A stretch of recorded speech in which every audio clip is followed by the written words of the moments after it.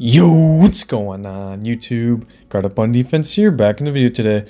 This video I'll be showing you guys why I think you should be waiting to make another build in NBA2K24. But before we get into that, new channel, sub on the road 2,000 subscribers, should be like, comment as well. And let me explain this a little bit more. So if you come to the middle of the city, you guys may have seen this other places or wherever it might be.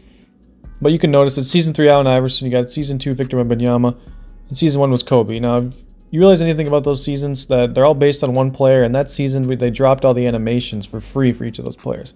Now you can see that each of these seasons have a color corresponding to them. Now, my theory is that these aren't just random colors. I feel like these have to do with the player that's going to be based on.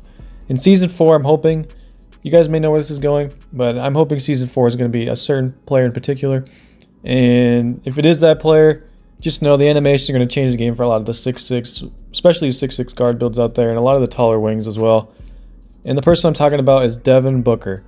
Now, if you guys don't know anything about Booker's animations this year, his dribble style is elite, probably top 3 in the game, and it's a wing, which is crazy to think about because it's not even a point guard one.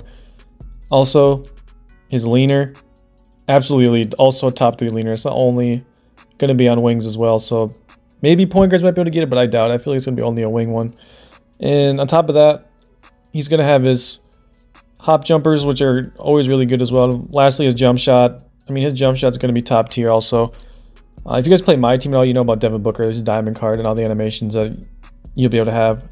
And just alone, his dribble style and his leaner right there, you can see they're just going to change the game for a lot of the wing builds. The 6'6s are going to be crazy, so I think 2K, this is going to be the perfect time for you to drop it. A lot of people are kind of not liking the game right now, and maybe they're just bored of it, whatever it might be, but Booker can bring a lot of people back because the animations are just that good this year that I feel like they can make a lot of 6'6 and wing builds happy out there and let them have some fun again. Like, even look at the burst animation of the opposite ball. I mean, his same hand burst isn't crazy, but you can actually get the other random burst to trigger in there from other animations, like the 2K21 kind of next gen burst. You can get that to activate.